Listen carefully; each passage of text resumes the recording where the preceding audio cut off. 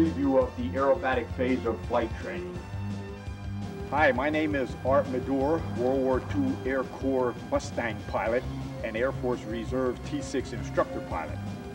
I experienced for myself in the military what aerobatic training can do for a pilot in terms of confidence and mastery of the airplane.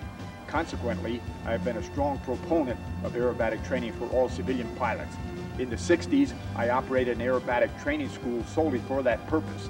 I also wrote a manual at that time called Primary Aerobatic Flight Training with Military Techniques, which is now in print over 20 years and still growing in sales. This is a good indication to me that pilots, beginners and veterans alike, realize that something is missing from their training and are looking to see if something can be done about it. Unfortunately, the FAA does not require this phase of flight training as they did prior to World War II. The military still considers this an important segment of their training, but what about you? Very few schools have formal aerobatic courses. CFIs are usually not aerobatically trained and ignore the subject. So that leaves you out there all alone, which means you have to seek it out and see what it can do for you, even if it means inconvenience and additional costs. This preview will give you an idea of what's involved in the aerobatic phase. You'll see for yourself how easily the maneuvers can be learned and what this training can do for you to build confidence. This is the Blanca Citabria, which is no longer in mass production, but used ones are abundantly available. It is aerobatically certificated. In spite of its name Citabria, which means aerobatic spelled backwards, it is not an awesome performer, but it is an excellent trainer for the primary phase since it makes you work hard for each maneuver. And it also provides added experience in the handling of a tail dragger. There are also a variety of other good conventional gear and tricycle gear trainers available. Military trainers, home builds, foreign imports, and some factory built types. All have one thing in common: to teach you to do the maneuvers that will instill confidence and help make you a safer and more proficient pilot. Let's go up and introduce you to some of the primary maneuvers, such as rolls and loops and variations of these. You take the front seat with hands and feet on the controls and follow through with me as I explain the execution of the procedures.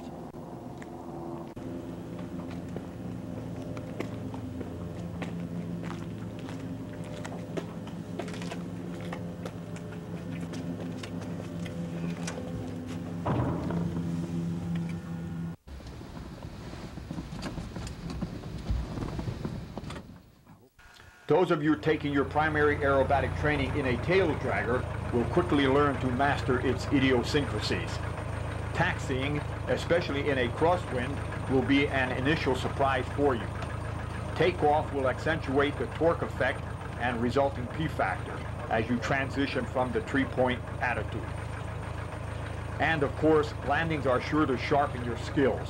Those of you training in tri-gear aircraft will miss this experience. Getting the most out of your aerobatic training will require continued activity on your part.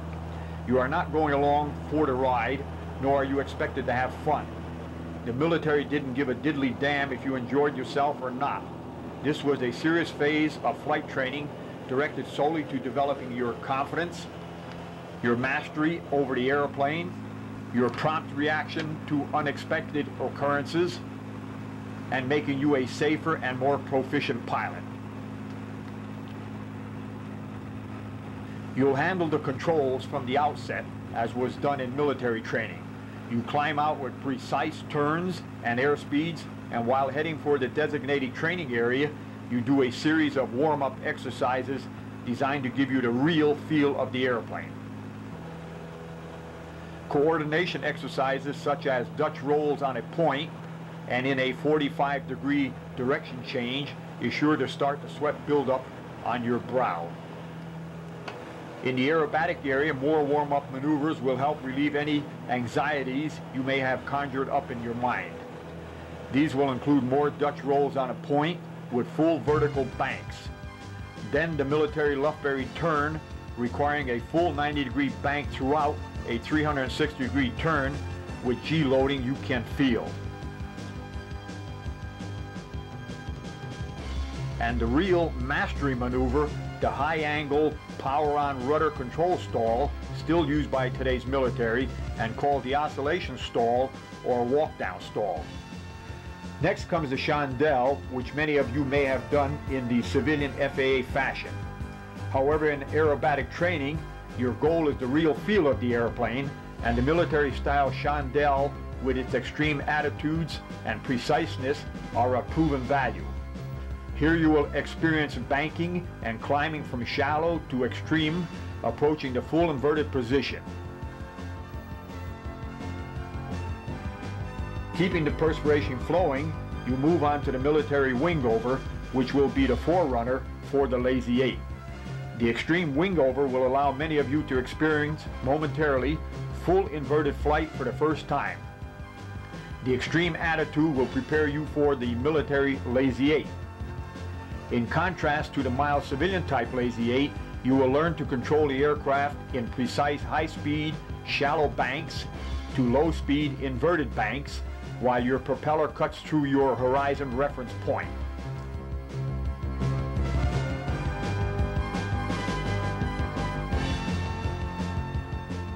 Once the warm-up is out of the way and you mop your brow again, we'll go into the first real aerobatic training maneuver.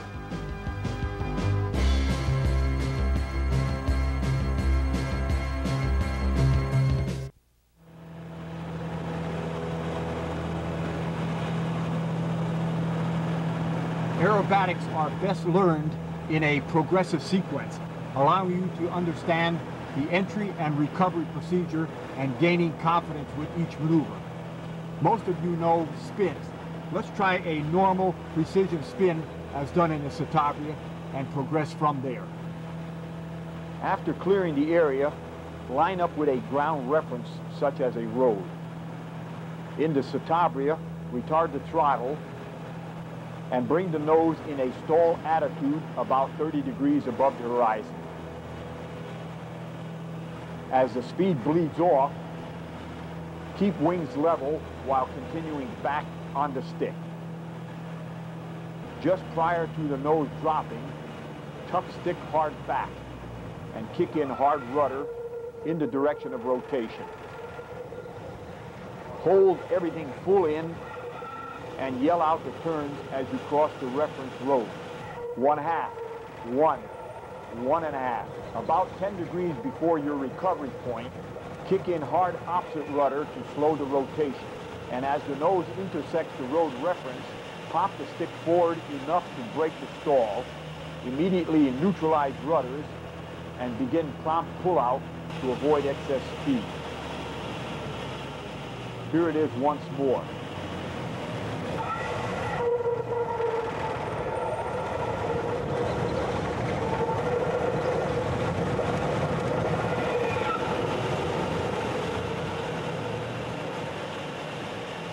That's a good job. As you were able to see, the normal spin is a power-off, vertical down rotation of the airplane. Next, we'll progress to a power-on, horizontal rotation of the airplane. This is, of course, known as the snap roll. The control input remains exactly the same, and the timing is of utmost importance. In the Citabria, the somewhat sluggish snap even allows you to pick out the major compass points as you rotate. Follow through with me on the snap roll. Leave the throttle at cruise setting and bring the nose 10 degrees above the horizon and allow the airspeed to bleed off to 70 miles per hour. At 70 miles per hour, snap stick hard back with simultaneous kicking in of hard rudder in the direction of rotation. Hold everything in and watch yourself snap past 90 degrees to the inverted and back towards upright. 10 degrees before the upright position, kick in hard rudder and almost simultaneous, momentarily pop enough forward stick to recover upright in level flight. That's a sample of a couple of the maneuvers you'll do early in the curriculum. Once you understand the maneuver, all you need is practice to perfect your timing and more practice to attain the degree of accuracy you want. As a civilian pilot, you will not be graded on the quality of each maneuver, such as roundness of the loop as opposed to egg-shaped loop. However, you will build the desire to discipline yourself to attain a high degree of accuracy in each maneuver, such as speed control, heading, and timing, all of which will be reflected in your normal flying skills later on. Let's go on to the looping maneuvers. These will start with the normal loop, progress to the Cuban 8, and then on to the Immelman turn. Control input is the same in all, only the recovery varies. First, we'll do the normal loop. Fly over a selected ground reference road. Begin a medium dive to attain an airspeed of 140 miles per hour into Citabria. Commence a brisk pullback up to vertical climb, keeping wings level. Apply full power with continuing pullback on the stick. Check your wings in relation to the horizon off to your side. Continue gentle pullback on the stick while inverted. Tilt your head back to view the oncoming horizon, and as the nose cuts through the horizon, ease off on the throttle and return to brisk pullback to recover to avert speed buildup. Not too bad. That deserves a nice pat on the back.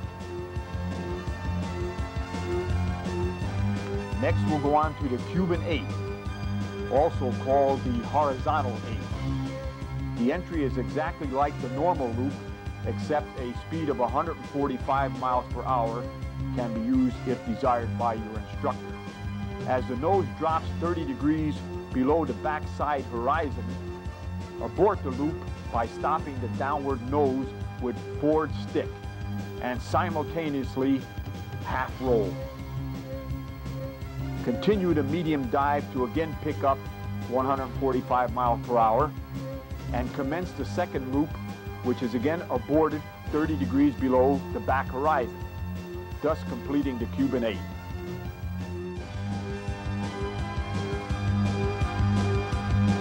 The next variation of the loop is the Immelman turn. The Immelman turn was developed as a combat maneuver by Max Immelman in World War I. Entry like in the Cuban 8 with a 145 mile per hour airspeed.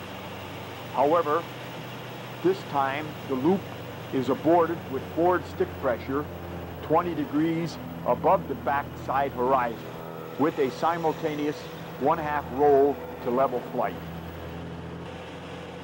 Here it is once more.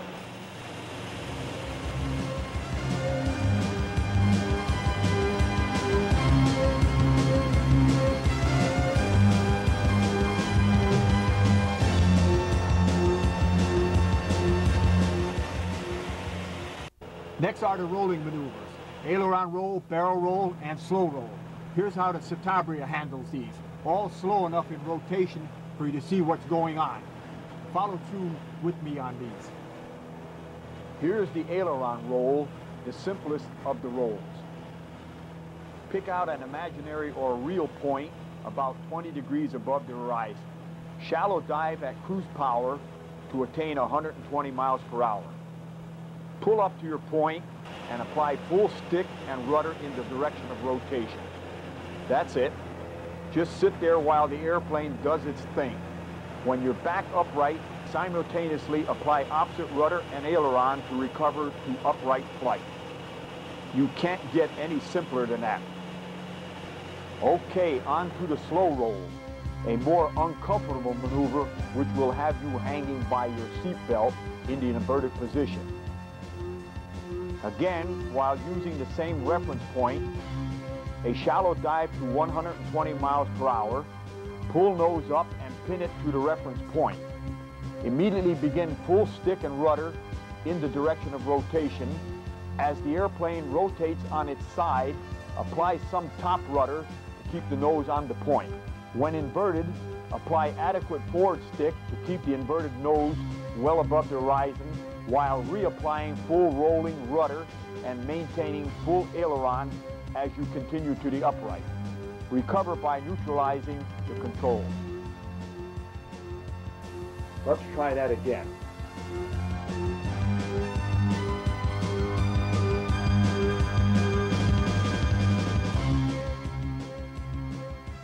Now for the barrel roll, the most comfortable and pleasant of the rolls. Using the same reference point, medium dive to 120 miles per hour. Then turn away from the direction of your intended roll. Then immediately begin a climbing, rolling turn back towards your reference point, constantly adjusting your stick and rudder control input to allow the airplane to fly equidistant around your point. Smooth control handling will provide a zero G and smooth, full-blown rolling action. That's it for the primary aerobatic maneuvers. Variations of these will be taught in later hours, such as the half snap roll, 4-point roll, cloverleaf, and at the very end, a whifferdale, and finally an aerobatic sequence. Before we head back to the field, let's do a whifferdale, which is simply tying together 2 or 3 maneuvers into a short aerobatic sequence.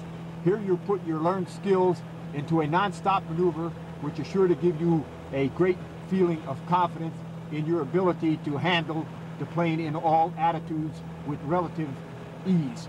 Here we go for a looping whifferdale consisting of a normal loop, continue on through to a half Cuban 8, and recover from an Immelman turn.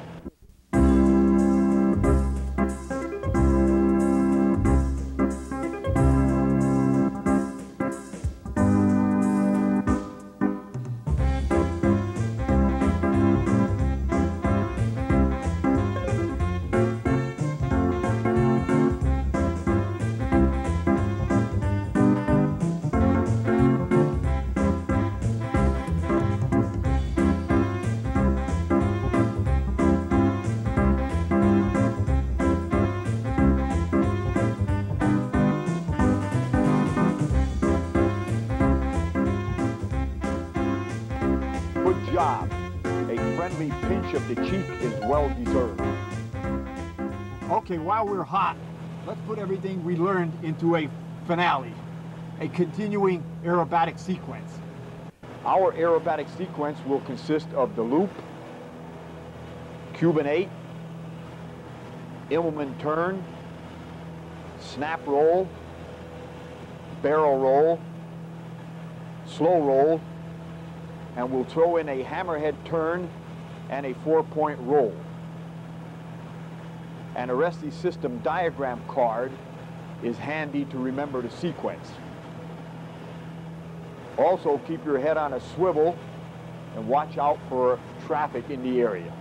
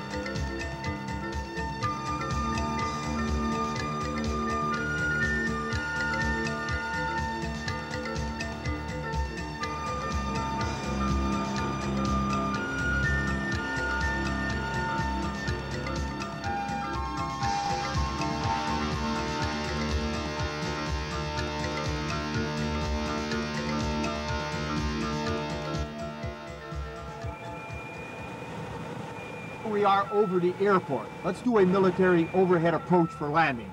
These are useful when you need to land in a hurry, and they're excellent for training, making you keep your head out of the cockpit and concentrating on traffic and your landing judgment.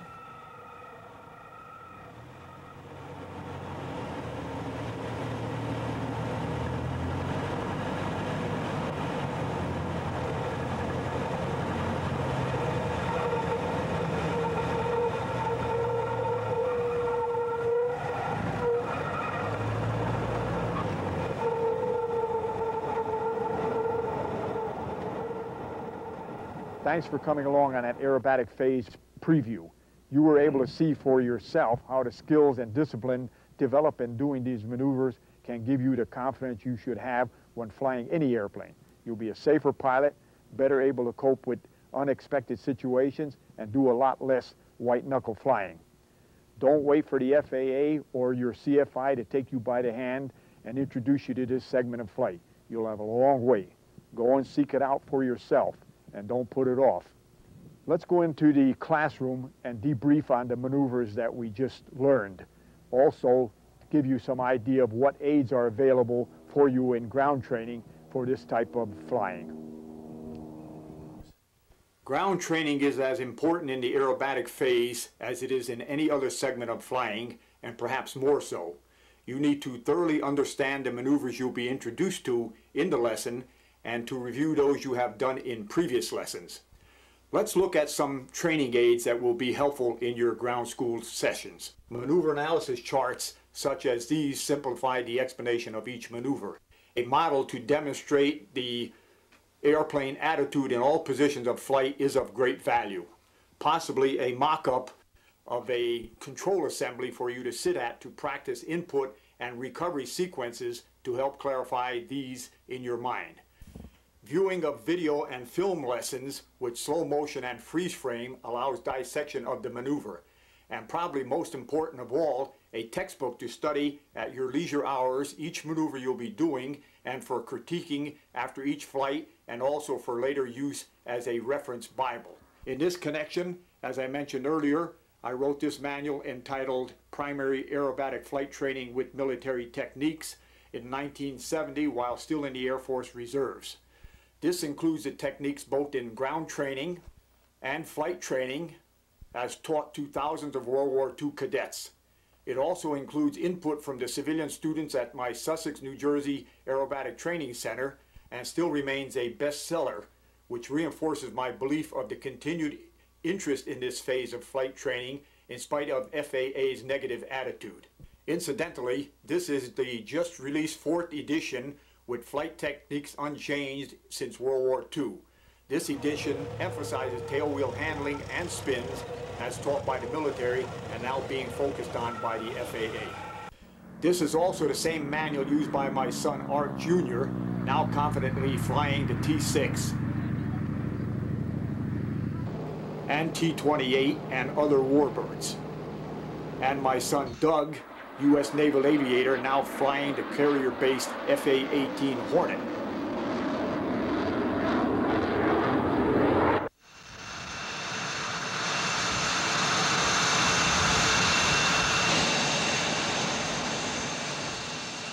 Most of you won't have the opportunity to fly a T-28 or a Hornet, but you have the power to partake in the same primary training.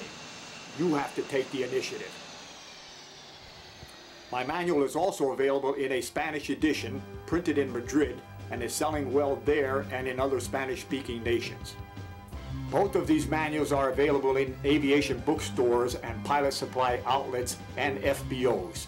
For a personally autographed copy, contact Banner Enterprises, Banning, California. This video preview of the aerobatic phase of flight training you are now watching is also available at those outlets. Look for my video lessons covering all of the primary aerobatic training maneuvers in detail, including comprehensive ground school.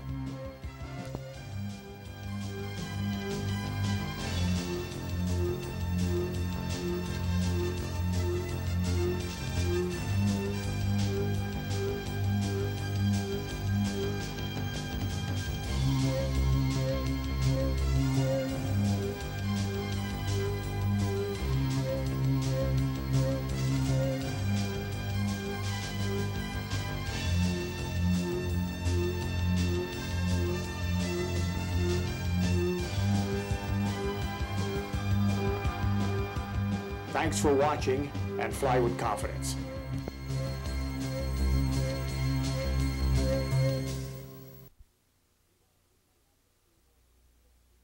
I am pleased to have been able to present to you this preview of the aerobatic phase of flight training.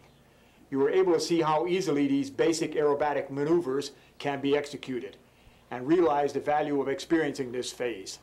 Those of you now undergoing initial flight training can obviously see what you are missing. You more experienced pilots who missed out on this phase should want to take a second look.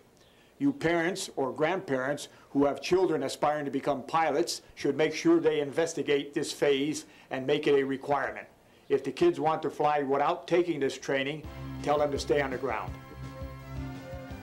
I'm no longer trying to change the system to make aerobatic training a requirement.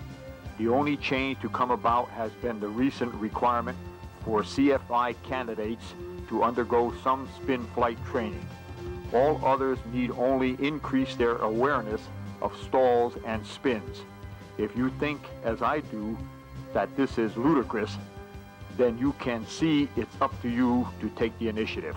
In summation, when you are learning to fly, you trust those out there teaching you are not shortchanging you. They are only required to follow the FAA's minimum curriculum, but you may want more. You know you will need confidence, good basic flight skills as a cornerstone for the other phases of flying, and above all, to be able to fly safely. The aerobatic phase was developed to accomplish these things, but it was not an end unto itself. It was treated as another segment of flying designed to turn out a complete pilot. It wasn't intended to make you a stunt pilot, an air show performer, or a competition ace, and having fun wasn't given any consideration.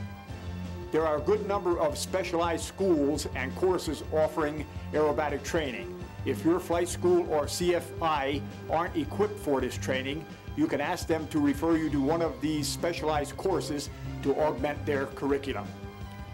Look at those who have gone through this training. Be sure you add your name to this list.